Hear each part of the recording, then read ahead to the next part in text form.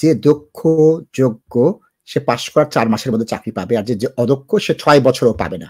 আমাদের এই দেশে ছাত্র বেশি আসছে, ছাত্রদের ডিপেন্ডেন্ট বেশি আসছে, আটকাতে হবে। কাদেরকে? রাসেল গ্রুপের ছাত্রদেরকে বেশি ভিসা দিতে হবে তিনি ঘোষণা করেন।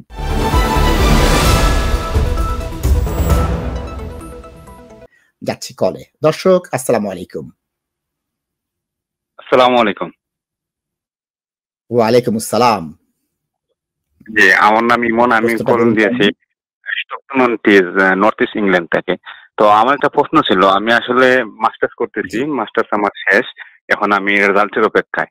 এখন ওই ডিসেম্বর মাসে যে ফ্যাক্টশিটটা পাবলিশ হলো হোম অফিসের পক্ষ থেকে, সেখানে গ্রাজুয়েট ভিসা সম্পর্কে একটা কথা লেখা ছিল যে, ধরেন লেখা ছিল, "the make will review the visa road to ensure", এই সংক্রান্ত লেখা ছিল এবং সেখানে "we will commission the make in January and we expect their work to continue until late 2024"।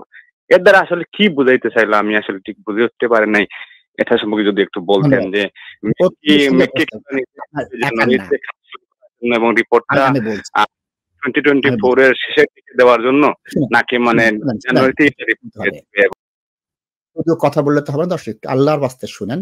আপনি সুন্দর একটা জিনিস করেছেন। আমি আপনার জন্য খুশি। কারণ কি? আপনি পড়াশোনা করেছেন। পড়াশোনা করে আপনি দেখেছেন যে একটা জিনিস আসছে। প্রাক্তন স্বরাষ্ট্রমন্ত্রী শোয়েলা বেভারম্যান। শোয়েলা বেভারম্যান ক্ষমতাচ্যুত হওয়ার আগে অত্যন্ত উগ্রভাবে অভিবাসন বিরোধী বক্তব্য দেয়া শুরু করেন। পত্রিকায় লেখা শুরু করেন। আমেরিকায় যে বক্তব্য দেয়া শুরু করেন, মাল্টিকালচারালিজম ফেল করেছে, কালচারাল ওয়ার শুরু করে দেন।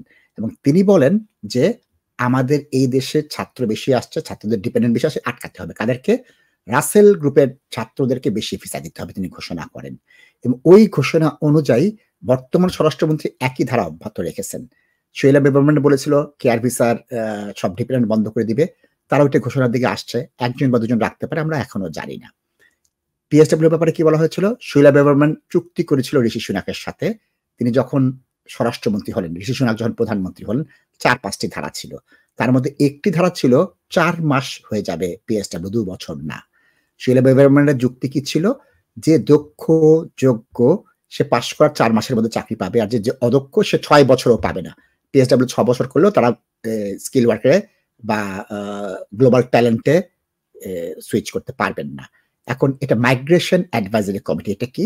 সরকার কর্তৃক নির্ধারিত পয়েন্ট বেস বা অ্যাপেন্ডিক্স এর জন্য এই কমিটি প্রফেসর, প্রফেশনাল এইসব ব্যক্তিদের দ্বারা করা। ২০০৭ সাল থেকে এই কমিটিটা আছে। এদের কাছে একটা কমিশন করবে এই জানুয়ারি মাসে যে তোমরা এটা পর্যালোচনা করো। করে ২০২৪ সালের শেষের মধ্যে রিপোর্ট দাও আমরা কি করতে পারি। ২০২৫ সালে যে দেখব যে কি করা যায়। তার মানে কি? এই সরকারের মেয়াদ শেষ হওয়ার আগ মুহূর্তে দিবে। সরকার আবার ক্ষমতায় আসলে সেটা পুনর্মূল্যায়ন করবে। আর যদি সরকার ক্ষমতায় না আসে পরবর্তী সরকার পুনর্মূল্যায়ন করবে। সুতরাং আপাতত নিশ্চিত থাকতে পারেন যারা পিএসডব্লিউ তে আছেন, ম্যাকের কি কমিশন করে, তারা কি দেয়, রিপোর্ট দেয় সেটা দেখেন, দুশ্চিন্তা করেন না। তবে আপনাকে আমি ধন্যবাদ দেই, বিশেষ ধন্যবাদ। আপনি পড়েছেন, বুঝেছেন, প্রশ্ন করেছেন। এটাই আপনার মতো ছাত্রদের জন্য করণীয়। ধন্যবাদ।